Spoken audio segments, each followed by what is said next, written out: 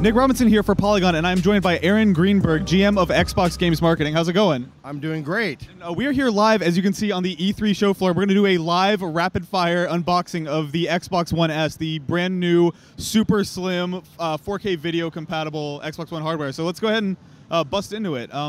I've noticed a few things from looking at the hardware. I was at an event a few nights ago where I got to take a peek at it, and there's a lot of small differences. Just from like, obviously the design is an enormous difference. The controller has actually been upgraded, which I think a lot of people don't realize. And also, additionally, I noticed, like, looking at the back of the system, even that has been streamlined a bit. So we'll get into it when we bust it open. But it comes with the new hardware and is one new controller. Is that correct? It comes with a new controller. It's 40% smaller than the original Xbox One. It does support 4K video streaming. It also has a 4K Blu-ray player built in. And then for gaming, we're supporting HDR, high dynamic range gaming as well. Awesome, cool. So this is the system itself. I think my favorite moment, actually, from Microsoft's press conference this year was the moment where this system is shown and then there's a wireframe of the original Xbox One around it, because the difference is staggering. I think this is one of the smallest home consoles I've encountered, and the Xbox One was one of the biggest. So can you talk a bit about why you felt this change was necessary to make, and what excites you most about this being something that consumers are getting very soon? Sure. We were thoughtful about when was the right time where there was advancements in technology that it made sense to introduce a new box. We obviously wanted to take the benefits of size, but what other things could we bring? So to be able to deliver 4K streaming, to be able to have a 4K Blu-ray player in. We know a lot of the new 4K TVs are also supporting HDR. A lot of people are looking for that as a benefit for gaming. So there are a lot of great tech advancements there. But at the same time, we're able to deliver some nice benefits to our fans based on feedback they've had. So one, we know the power brick was really big with the original Xbox One. This is it.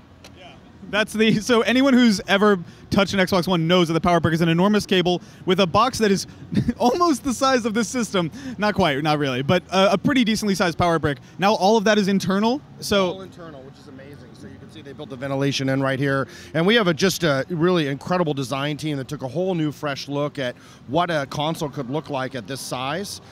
It can go both vertical and horizontal, so if you wanted to stand it up, you can stand it. We do also have a stand as an accessory if you want to stand to hold it. So some nice little touches there. This is all one big molded case, and I think it's a beautiful console, in a new color. It really is beautiful. Now, one thing I have to ask, as someone who loves vertical consoles, is I think if you remember, the PlayStation 2 had a vertical stand for their Slim, and you could rotate the PS2 logo on the front. Is there any option with the Xbox One to rotate that Xbox One logo? Well, we did rotate it on the original Xbox One, but right now the big thing that we've done here is that we've made this so that you can actually push in the button. So a lot of people have said on the current Xbox One, when they put their finger over it, or we heard like cats will come by your cat's tail, I get a lot of stories about it, they'll accidentally turn it on or off. So what we've done is make this so that it actually will turn on and off through a push. Gotcha. So it has changed from a capacitive face button to a physical button. And in addition, there's other buttons on the front of the Xbox One that like the sync button. Where has that been moved? So the sync button we moved right here to the front, so you can sync your controller. That was also based on fan feedback. We put an IR blaster here in the front. We know a lot of people are buying this and wanting to use it for home entertainment integration with their remotes. And then, of course, just the eject button as well. So really keeping it simple and clean, but giving you the functionality that you'd want, and a USB port right in front as well. Yeah, USB port in front is a big deal. And so the IR blaster, I think, is meant to, for example, when I turn on my Xbox One, I walk into my living room, I say Xbox on, it turns on, IR blast to turn on my TV. This will allow an Xbox One S owner to do that without necessarily having a Kinect plugged in. Is that correct? That is correct. You get all the IR benefits that you would have had with Kinect simply through this blaster, which is kind of nice. And so having that integrated, this box will be starting at $299. So really a great value for people that, we think there's still tens of millions of people that haven't bought an Xbox One that are still on Xbox 360. So that's kind of the primary audience we're looking for this. But we know our fans will want to upgrade, may want to get the smaller, newer model, and so there's great benefits for them as well. Gotcha. And so I'm someone who uses actually Xbox voice commands a lot, and obviously with the introduction of Cortana, that's going to get even more robust and even more naturalistic, I think.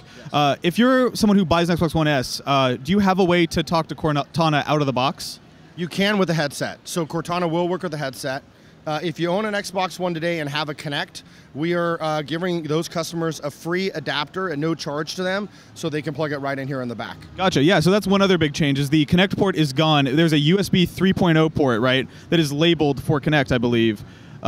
And there's two USBs in the back. We still have HDMI in and HDMI out. Gotcha. So for people that want TV integration, we have that there. Yeah, the two USBs. We have an IR for IR blasting, the optical audio, and Ethernet. You're right. We lost the Kinect port as part of the size reduction, but still does support Kinect with the free adapter. Cool. And lastly, let's talk about this new controller. Now, I think at a glance, someone might mistake this as being the same controller, but there's a lot of simplifications in the design. I've been told that the back is almost like the rubberized grip in the Lunar White controller. You've got sort of this laser etched gripping in the back. Is that correct? That is correct. So we know, our fans love the controller. A lot of great feedback on Xbox One. A lot of people believe, we have the top controller in the industry. So we didn't want to change what people love, but we wanted to refine and improve. So you're right. We added Bluetooth.